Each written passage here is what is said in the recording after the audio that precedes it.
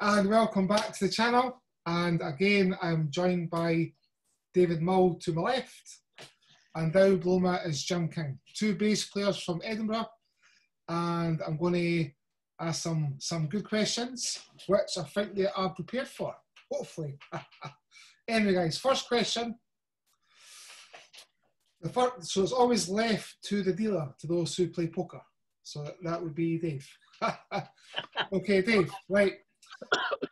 So when you're working on new stuff for the band or even for your own use, do you think it's more important to try and learn note for note or try and interpret things in your own way? What do you think is more important to grow as a bass player? That's my question to you, buddy. Right, that's a very good question. And it depends on the player. It depends on the player, the song, and all of the factors. The most important thing if you're going to play, you know, a song, whether it's an original, we talk about covers because, you know, mainly it's people learning covers, is to make sure that the rhythm is right. Guys, are first and foremost, their job is rhythm. So make sure you get the, you know, the accents where they're supposed to be, the chord changes, and basically lay out the music as people expect to see. And then, yeah, it's, you know, if it's a bass line, obviously, that's got a very, very, you know, well-known, the bass is a well-known part. Say, for example, you know, we've got to get out this place with the Animals. It's a bass riff. You can't get away with playing anything else. You have to get that nailed. And whenever possible, yeah, I mean, the bass player that played it, or the composer that wrote the bass part, he'd written it for a reason, because it fits the song, it fits the rhythm, it fits the chord changes, or it supports the melody. So if at all possible, yeah, but, you know, if I'm playing a Stevie Wonder song, you know, I can't remember his name, his bass player now, but I'm not that good. So, you know, why would I try, you know, it'd be impossible for me to play note for note. So an approximation, I know how I play, I know where my skills are. So what are the major parts? You know, is it there's an octave he's playing, you can play that, etc. There's a little run, and you think, well, that's a bit too much for me. Just even play half the notes, just allude to it. So yeah, if at all possible, play it note for note, because that's what people in a pub where they come to see you, you know, that's what they want to hear. They like the song, they want to hear that. And the bass line is there for a reason, but, you know, don't beat yourself up. There's lots of bass lines I just can't get, you know. I've been playing Sir Duke, that little bass run, I can't get that. You know, I can play it, but I can't play it in time, so there's no point in playing it. So just play half of it, and then it makes it sound as if I'm playing along, but I'm not mucking the band up. So, you know, be aware of your limitations and don't be embarrassed by them. We don't all play the same. People can play. I can play things that people can play, and they can play things that I can't play. And I think, you know, what Keith Moon said when he was asked, are you the best rock drummer in the world? And he said, I'm the best Keith Moon style drummer in the world. And I think that's the way you should treat the bass as well, you know. Play your strengths. But yes, but if there's another one bites the dust, then you can't really get away with anything else, can you? Mm-hmm. Sure. That's true, Dave. Thanks, Dave. Thanks, buddy. Jim, the same question to you, mate.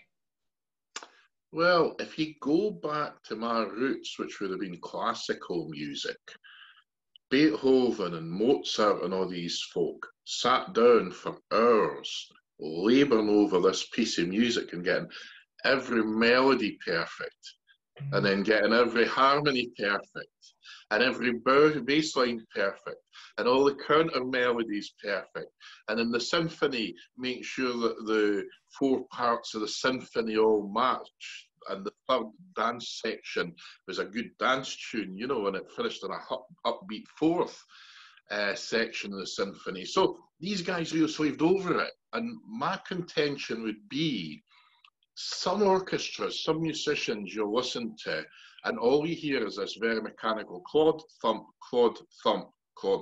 as per the notes. It's very precise. They know their quavers for their semi-quavers, they can count it, and they're perfect. But there's no damn soul about it, you know. And yet you get some people who can play the exact same piece, and you go, well, you're so emotionally moved because there's so much emotion in the piece. So for myself, I agree with what Dave's saying 110%. There are certain songs which have a distinct bass line, the Nazareth song, Son of a Bitch, Hair of the Dog, whichever title you're going to give it, without that bass line, it just doesn't sound like the song. You know, you really need that in place. So I think as long, for me personally, as long as you've got the essentials in place, such as any riffs that are outstandingly part of the song, and as Dave says, you're keeping the rhythm, you're working within the structure of the harmony and providing the bass line for it, I feel that you're doing the job you're meant to be doing. But again, I used to get really fed up at going out to see bands who were either an originals band that thought they were the next Zeppelin or the next Rainbow or the next Oasis or the next big thing, and they were so up their own arses they couldn't see they were crap, you know. And it's like, I've spent all this money coming out to watch this band and buy a pint or two, in the good old days when you could have a pint or two and drive, you know, and I've come out and wasted my time. But the other thing on the other side of the coin that really used to piss me off was going in and hearing a covers band playing these note for note perfect songs with no damn soul. And I thought, I didn't need to come out the house. I could have sat home and listened to CDs or watched videos or DVDs with the real band playing it and enjoyed it. But I've come out here and all I've heard is basically a bloody CD, pardon the French, and I've spent good money and time coming out for that. I would prefer to see a band putting their own tuppence worth in. Now, even if they screw up or do it badly, bless them for trying. It's a bit more interesting than going saying, I could have listened to the CD at home when they come out here. You know, it's just a personal thing. I mean, maybe some folk are of the opinion that, well, I want to hear it played note perfect and blah, blah, blah. But I think it's more exciting for the audience. And at the end of the day, it's the audience that matters most. Are we shitting on the audience for being so divish that we're so perfect that we can do no wrong? Or are we just giving them, you know, trotting off something? I mean, it does take a lot of effort to put your own self into it, I feel. And like I've seen Dave playing often enough, and you sort of think, now there's a bass player that's got passion for his playing, and he's putting something in there. There's a passion there, and it comes through. And that excites me. And I would spend good money to go and see a band in any part of the country on that basis. But as I say, if it's just a note-for-note covers trip, the worst offenders are these guys with backing tracks that you get in the working men's clubs. But honestly, it's like, oh, everything is just so perfect in a bubble. You know, Sweat Man, make a bum note now and then, miss a beat now and then, make a grimace.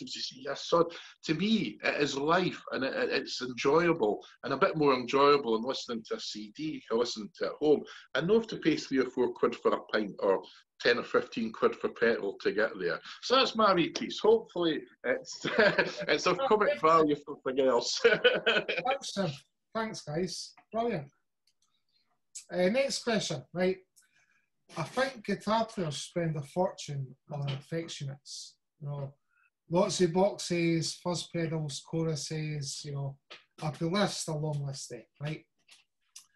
But as bass players, one, do you guys use effects for your bass playing? And do you think it's important to have bass effects?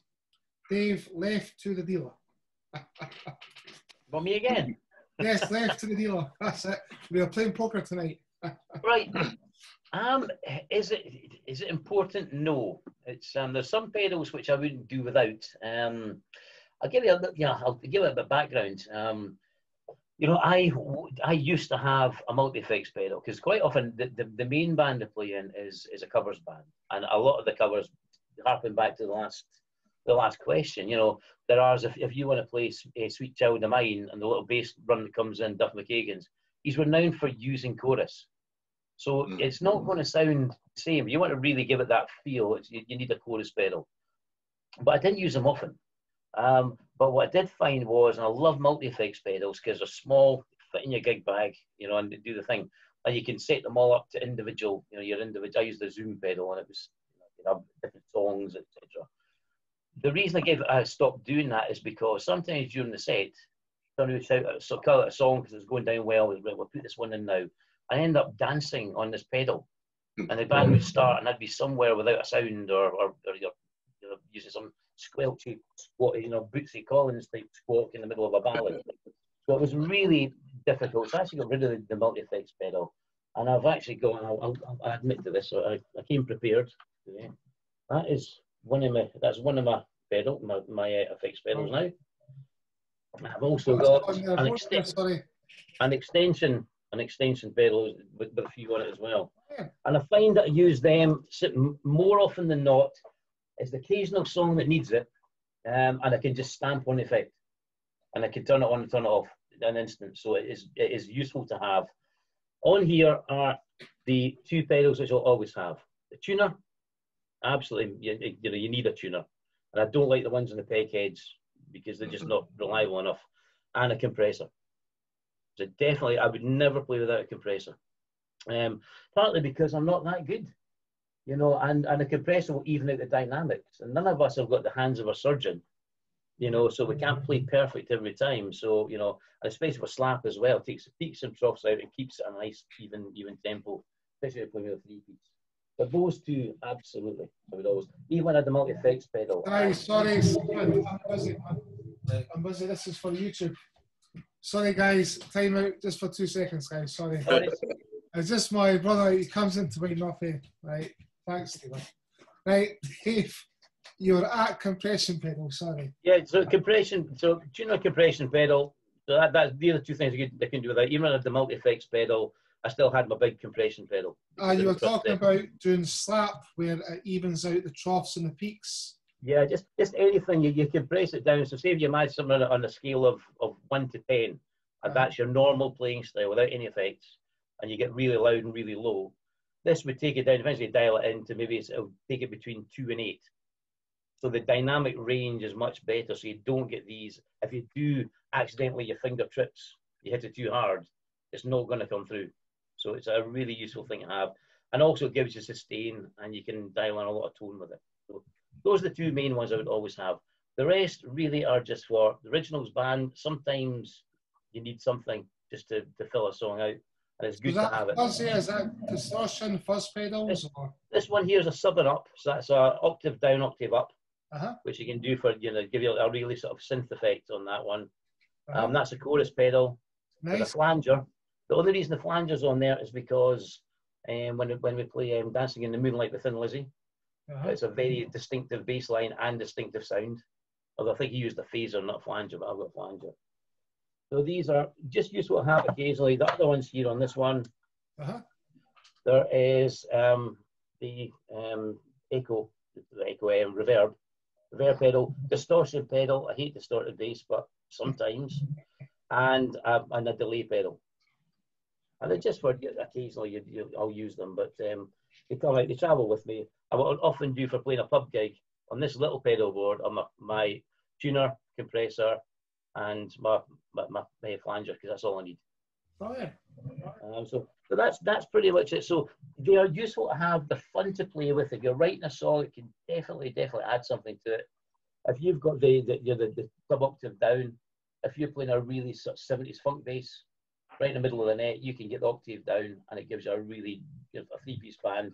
It'll fill out. So they're not essential. The two of them I think are essential: a tuner and a compressor for a bass player. Absolute essentials. Yes, they're fun to use, but I could live without them. Brilliant, Dave. Thanks, man. Jim, over to you, buddy. Same question. I'm a moody bugger. I definitely agree with Dave on the tuner. It's handy. It's handy because if you're in an environment that's noisy, at least an electronic tuner, you can check your tuning and keep things in tune. But as for effects pedals, I'm a funny one because I go through phases, and then I'll complicate it more by saying, well, it depends what I'm trying to do. But I'll be honest, my favourite with a bass is just working off the amp. As I say, have a tuner just so you can keep a note on the tuning, make sure it's okay, and just basically pump it through a decent bass amp. I've got a couple of effects pedals there that I can swap over between guitar and bass on, and they work both perfectly well. And I've got a multi-effects there for bass. But to be honest, it takes so much fiddling about to set them up, I can't be arsed. So my philosophy is basically, I'm there to make a bass sound, keep the rhythm, work between the drummer and the harmony section. So my thing is, keep it simple, keep it fairly clean, try and get a decent sound. And my sort of recommendation for me personally is a basic amp with like volume, bass, treble, and maybe some sort of mid boost. But you go into some rehearsal rooms and there's a bass amp there and it's got a graphic equalizer, it's got built-in compression, it's got all these other knobs and things, and you're thinking, does this make bacon rolls for crying out loud? Come on, you make me a bacon roll, man, come on. But as I say, for bass, I like a simple bass amp, as I say, with a good sound to it, something like an Ampeg, a Hardkey, a Galeon, TC Electronic, something with a good basic setup, something you can get a good sound fairly quickly and easily and maintain. That's the other thing is, you know, if anything gets knocked at all, you don't have to be searching for that sound again. Just a good basic sound. And that's basically me, just a good old boy. Keeping it simple, boy. Keeping it real, boy. But I've no problem with effects pedals. I mean, I love Bootsy Collins. I was listening to them the other night there, and there's like a flange there with a digital delay, and I don't know what else was in there. But it's amazing, you know, and it's a good sound, and it works for him. So I suppose if I was maybe doing funk and wanted to do like a Bootsy Collins rip-off, yeah, I'd pull the effects pedals out. But as I say, for me, for what I'm doing at the moment, what I've been doing, for me, just a good bass sound for a bass amp, and that's my sort of story there. Thanks, Jim. That's two different approaches. Great. I rest my case. Brilliant. Brilliant. Thanks. Now, the third question. Okay. I think, Dave, you're talking about compression pedals, right? We have sound at 1 and the sound at 10, right? And when it comes to gear, okay, you can pay a low price and custom shop prices, you know. So my question is, right, to both you guys, how important is gear, right? For somebody who is beginning, or to someone who's been playing for a while and likes to practice a lot, or even to a guy who does gigs and loads of shows and stuff, do you guys think there's a one size that fits all? Or do you think, how important is gear for different players? Or is there a one size fits all? I don't know if that makes sense. Mm-hmm. I think how important is having the best gear, but can you do well with low budget gear? Maybe there's a room for discussion there. Maybe. Dave? Not me again. Okay. The answer is gear matters. It definitely matters, but it matters. You have to feel comfortable with your instrument. So the best bass that you will have is the one that feels good in your hands. And once you've found that bass and ready to move on, you can customize basses. You do all sorts. You can put new pickups. A lot of people do these kind of things on different bridges. You know, so it's important that I've got lots of basses. That's because I like basses. They're works of art. They're absolutely phenomenal. And they do come, you know, you do get what you pay for. There's no doubt about that. And there's reasons. I've got these 4 lined up here, which I prepared earlier. That one there, that's, oh, that one there. That's £125. That was £250. That was £500. And that one's, well, that's £1,200. So 4 basses. And I use them all, and they'll all be useful. If and I'll bring this. I'll bring them down actually. This one here is as light as a feather, absolutely feather light. So if you're small, you're young, you're 12, 13 years old, awesome, great bass to start with. Does the job. It's problem is, you know, it might be sharp on frettings. It's when you buy a cheap bass, if these frettings are sharp, what you're saving money on is the fit and finish. But this has been machine made, not humans have really touched it. So these are all sharp. You know, and they start playing it, you're all dead enthusiastic, you're young, they play it, it's damned uncomfortable. or the action, the strings off the board are way up like this, like you're pressing a half an inch, and that's uncomfortable. So this bass makes a noise. It does what it's supposed to do. It's reasonably well made. It's as light as a feather, so it doesn't have much tone on it, but it does the job. So if you get a cheap bass, it's okay, to start with a cheap bass. The most important thing is spend the money to get it set up properly. Once the bass is comfortable to play, it'll be a joy, and that's the most important thing when you're starting off. So put that one back. This chap here is an Ibanez, and it's absolutely cracking bass. Active electronics, but you maybe not see that, but where the pocket goes in, see there? See the gap? If that's going to take the tone away, it's little things like that. So you're paying more for this bass because it's got active electronics in it, but it lets it down compared to the cheaper one because it's just not as well put together. But it's a lovely bass, and it does gig, and they got away with, and it's a popular body, so it's light, but it doesn't have much tone to it. There's no depth to the tone. This one here is 500 quid. That's my gigging bass. That's the one. That's my go-to bass. It's active. It's £500. Is that the one that you practice on as well? Do you practice on that one and gig with it? Is that your main practice bass? This is my pickup bass. This is my go-to girl. And this one here. What you're paying for here is, look at the woods. Look at the neck pocket. Look at it. You couldn't fit up. You could fit anything in that neck pocket. Got a 0 fret on it. This is wonderful for in the studio. It's great because it sounds good, and it's got a very low output pickup. So therefore, it's not good playing live, but in the studio, it's absolutely fantastic. So horses for courses. So that's why I've got these four. Well, why do I play this one? Because if I'm playing in a pub, I'm not going to take that one. If it gets knocked over. So £500, you think, well, it's robust, it's strong. So the most important thing to do is, does it feel comfortable? I like a 12-inch radius on the neck. I like the 17mm string spacing. I like active electronics because I play in a covers band. I've got to emulate a lot of different bass players. This is it. And that's the one I'll pick up and practice because that's the one I use most. So yeah, gear matters, and it matters, for all these different reasons. I wouldn't play a gig with that one because the pickups are just too strong on it, and there's no, it overrides the tone. So there's a lot of reasons why you get a bass. If you want to go gigging with a £1,200 bass in a pub in the middle of Edinburgh on a Saturday night, I'll mend you. That's solid. The neck is thicker than I like because if it falls over, it's not going to damage itself. It's not that. That's a sports car. It's fickle. That one. So you want something that's reliable, solid, most importantly, feels comfortable, and is set up properly. It should be a joy in your hands to play. You want to pick up, you want to play, etc. If you're not gigging, then it doesn't really matter. That little thing is absolutely fantastic. I've got piccolo strings on at the moment. So I want to learn how to play piccolo bass properly.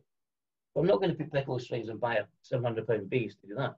I want the cheapest bass possible because I just want to practice on it. So you do get what you pay for, but just because something's expensive, I choose her any day, to go out and gig. But that one in the studio simply because it just has a sound. It's designed for that environment. Brilliant, Dave. Thanks, man. One more thing. See with this. You mentioned Ampegs earlier, Jim. I use a Mark bass, a little thing like this. It's 350 watts. It's powerful enough. I don't like the sound of Mark bass. I like an Ampeg, but I can pick that up. I can put that bass in the gig bag, with a compressor pedal, and carry my amp on the bus. That's the reason I have that kit. So my advice to anyone is go into a guitar store, obviously once lockdown is over, and pick up as many basses as you can. See which feels comfortable to you, and work out why it feels comfortable. Is it the radius of the neck? Is it the scale length of the thing? Is it the finger spacing? Is it the weight? What is it that makes that bass feel comfortable? And then, you know, and look for something that has those specifications and a price you can afford. Dave, that Mark bass amp you just pulled up there, do you take that to rehearsals? And if you do, can you hear it over a live drum kit? Yes, yes, no problem with that. So you take it to rehearsals? I take it to rehearsals. As Jim said, you go to rehearsal rooms and there's all sorts of different amps giving you different sounds. You want the band to sound like it's going to sound when it's on a stage. So therefore, there's no point in playing with a different amp which has got a different set of dynamics on it. So I've got that one which I can easily take around with me. So the sound to get in the practice room is a sound I'm going to get on the stage. And that particular one actually has a line out. So if I'm playing on a big stage, you can take the line out to the sound guy. And on stage, I've got my, you know, I can dial in the sound and he can play with it. So yeah, it does matter. But, you know, if you've got a budget, don't just look for what you can get for that budget.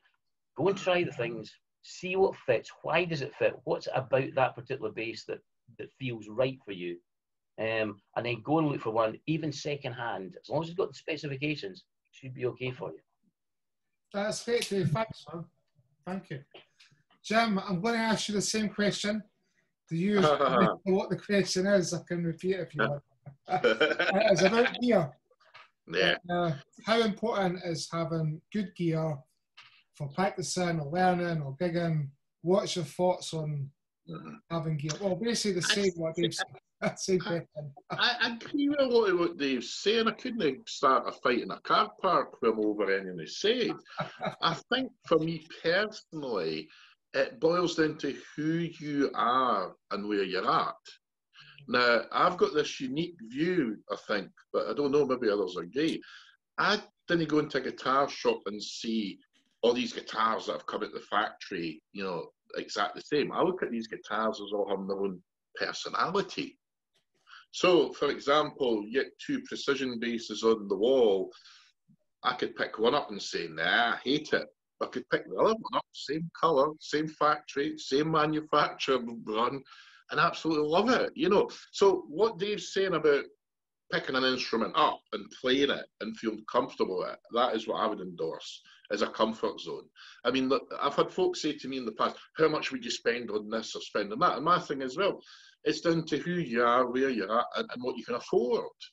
I mean, who the hell wants to go and spend 2,400 quid on a Rickenbacker bass? Now, I'd love to have a Rickenbacker bass, to be honest. But who wants to spend $2.5 grand almost on a Rickenbacker bass if it's just going to hang on a wall?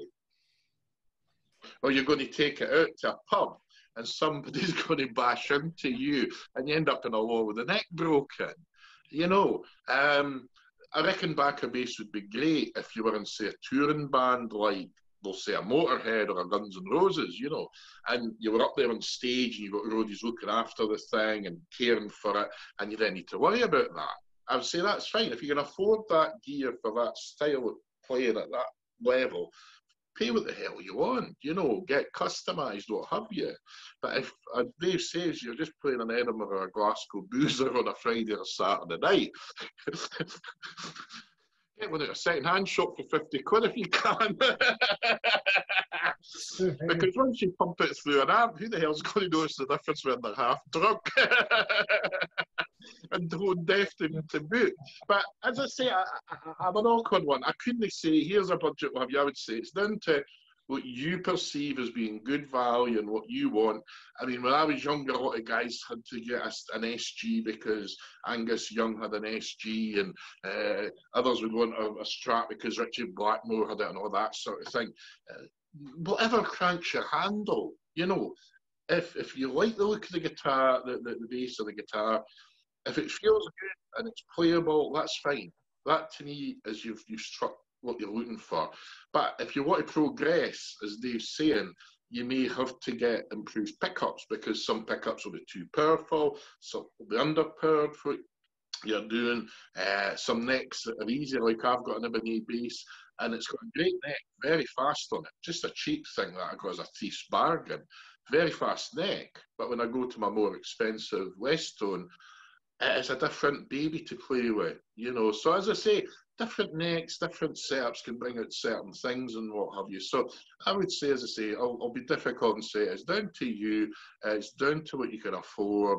And what I would say is buy the best you can. By way of a quick analogy, what I would say is when I was buying tools when I was in the trade, what I would do is go to somewhere that had a good selection. So say I was going in for a laying on float for plastering.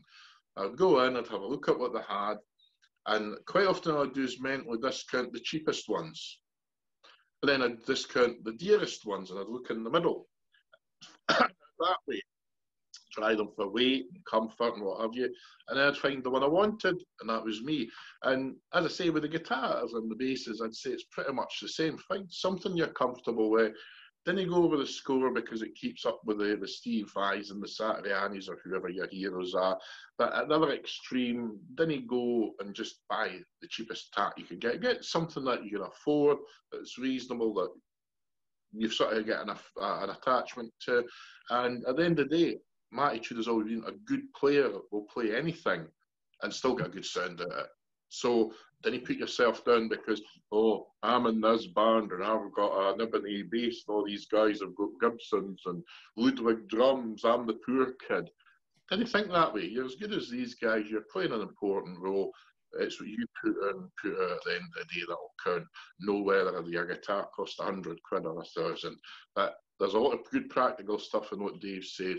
Then you take your babies on a Friday or Saturday night. Take the take the one you learn on.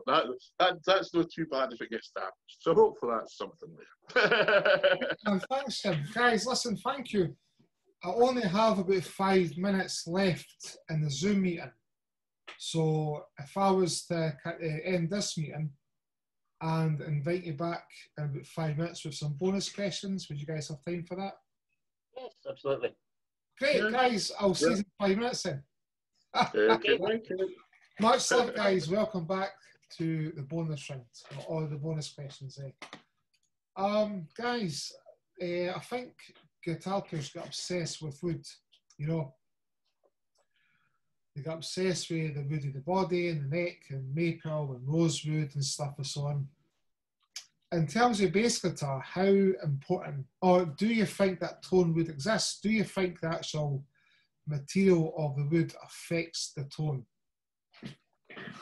Dave, left to the dealer.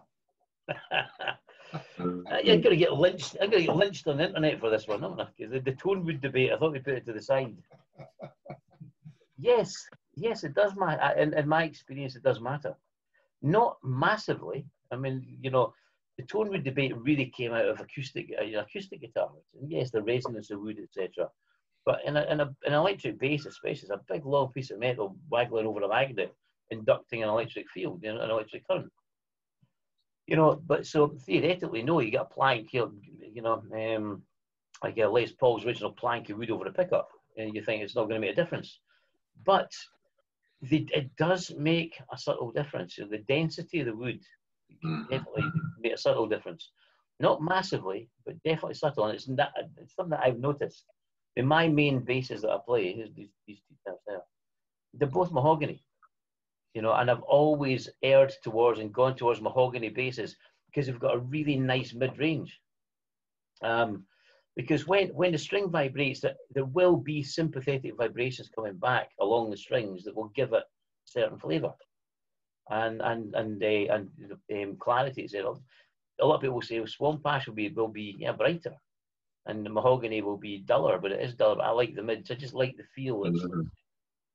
Well, yes, fundamentally, I do think it exists, but it's a small component.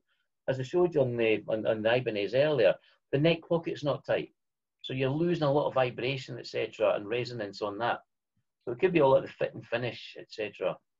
But the most important thing, I mean, I also like a mahogany because it's reasonably light. Obviously, it's heavy, but I've been a reason, you know, it's not too much of a heavy wood. With Swamp Ash, it is denser, so it's heavier, and it does have a different sound. So it must exist, but it's not the big be all and end all that you know people get their panties in a twist for. But yes, certainly on a, you know, and people say, what, a rosewood fingerboard or a maple fingerboard, is there a difference? Well, I think there is. But again, It's absolutely. So I have to play two basses simultaneously, side by side. Either if somebody, I would get to a band and somebody was on the stage with a, I don't know, you know, a maple neck bass with a basswood body.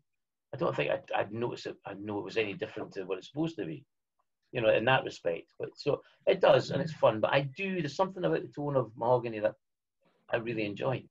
So obviously, yeah. Right, man. So yeah, sure, Jim, I'm going to ask you the same question, but the tone wood does exist, and what's your thoughts on it? Well, I mean, the thing is, and you've got a plucked string. We work for 440, is it hertz, kilohertz, millihertz, I forget, but that's your E. And if you go to 880, you get an octave higher, and so on and so forth. So on the basic laws of physics, if you've got a denser, heavier wood, the characteristics of that carrying a frequency is it's going to be different from a lighter wood. Now, at the end of the day, I reckon there is something on the side, pardon me, as Dave's saying, on the tone wood debate. But the thing is, you can go and fiddle all you want, with all the woods you want, the combinations of wood you want, and what have you, and get the best pickups in the world, then stick it through a shitty amp and it sounds like everybody else. So, as Dave's saying, in a live playing situation, well, does it make a heck of a difference? I mean, you as a tradesman might feel better because you've got a mahogany body and what have you, and a nice warm rosewood neck, you know, but at the end of the day, as I say, it's maybe something for your own benefit, but does the audience hear any difference?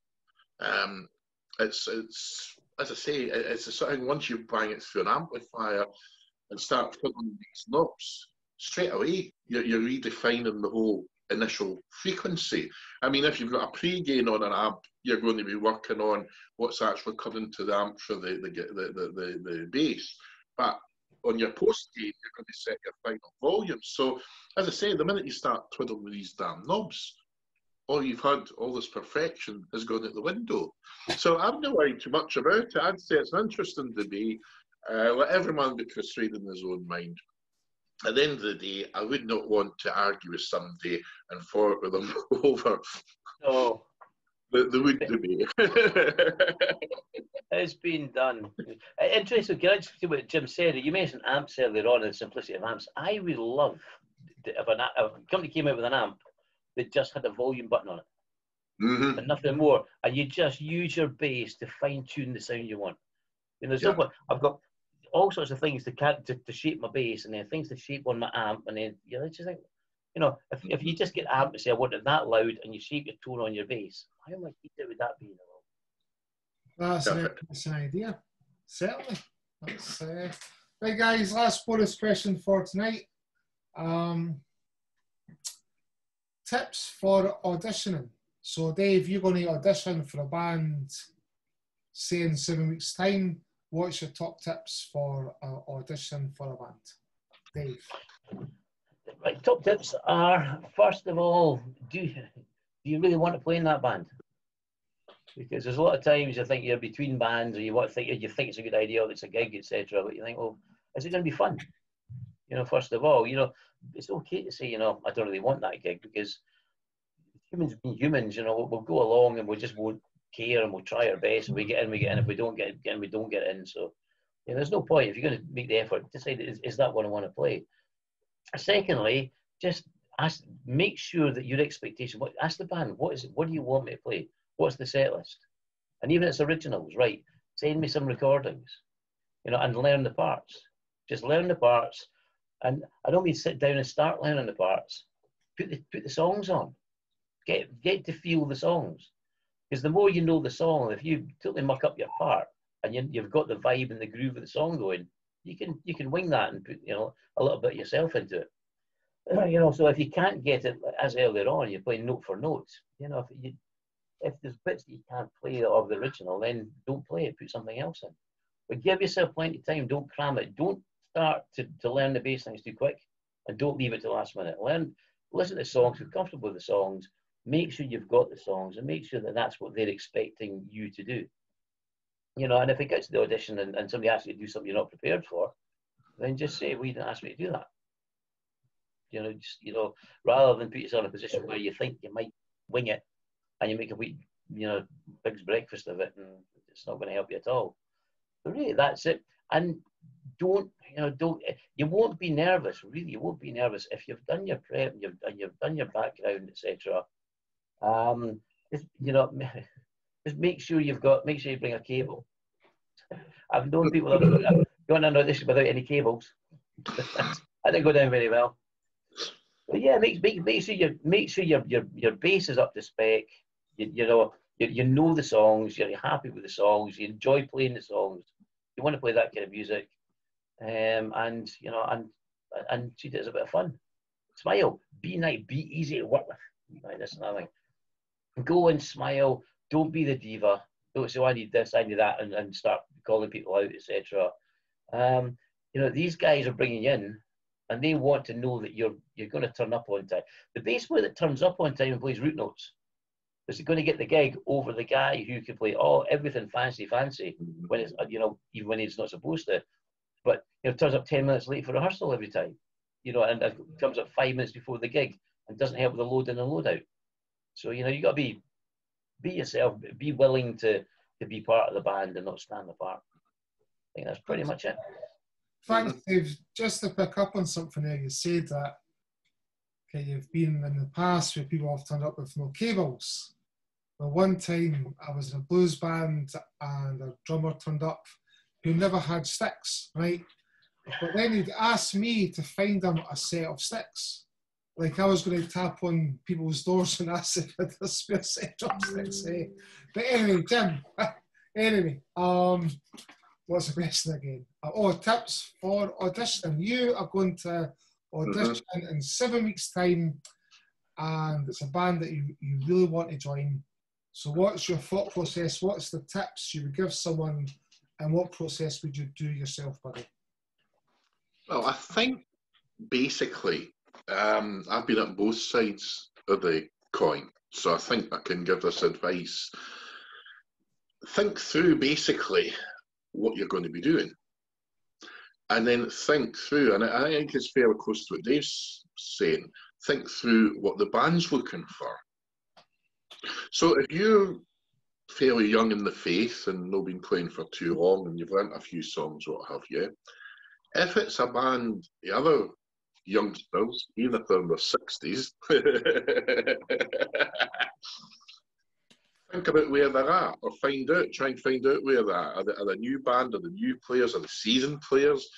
I mean, if you've only been playing for 6 months, you're going to be incredibly brave going in beside guys that have been playing for 40 or 50 years.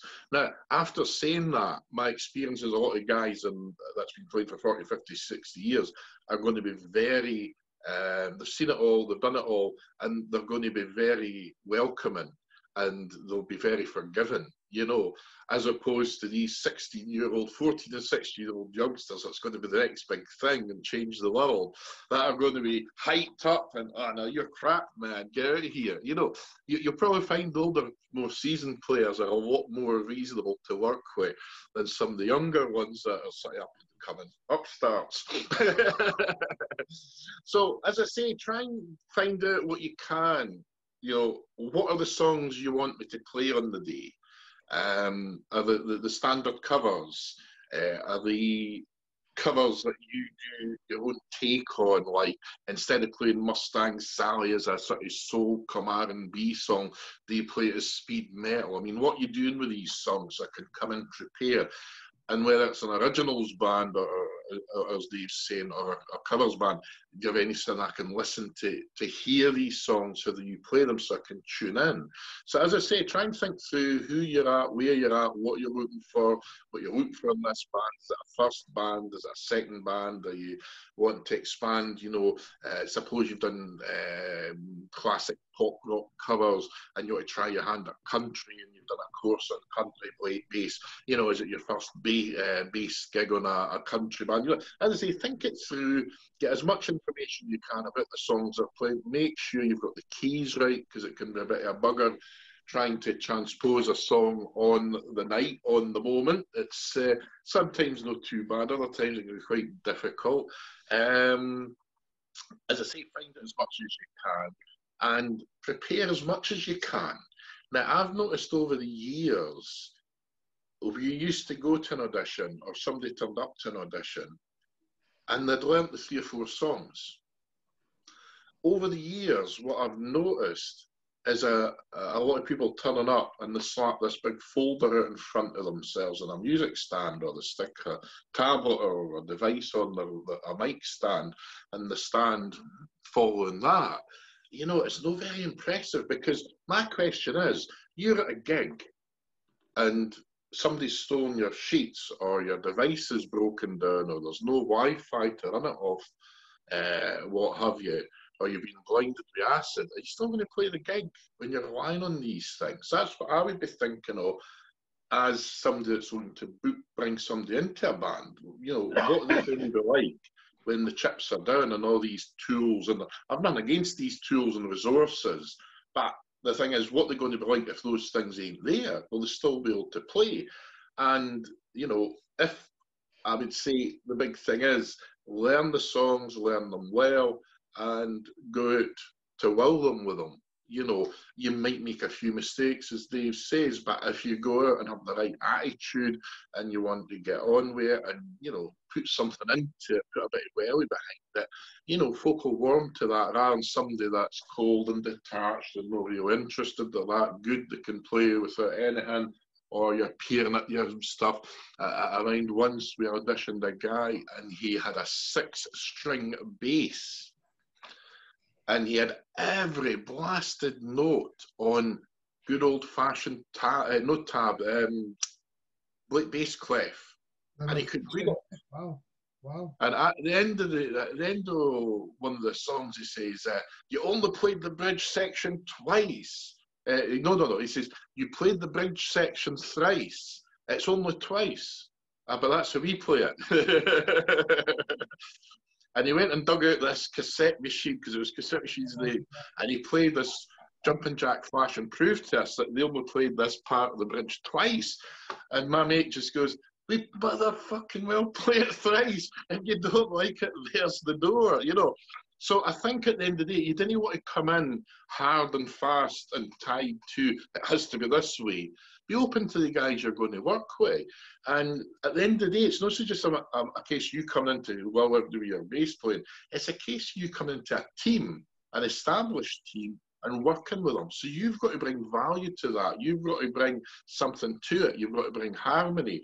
And the last thing guys want is you at the end of every song saying, "That should be twice, that should be thrice, that intro is too long, you play it too fast." I mean, I know that long ago I had somebody saying something about a song, and they said, "Oh, the fault with every band that plays that song is that they play it too fast." And it's like, well, how fast? They play it too fast. You know, if that's how folk are playing it and folk are enjoying it, so what? You know, but as I say, if you're coming into a situation where folk are there, remember, it's their band, and if you're an arsehole and piss them off, they'll just say bye-bye.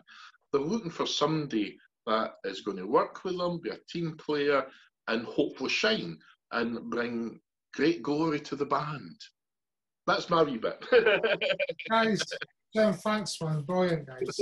Listen, guys, listen. Thank you. Really great. Fantastic fun tonight, man. Thanks, man. Guys, and have fun at the auditions. Sorry?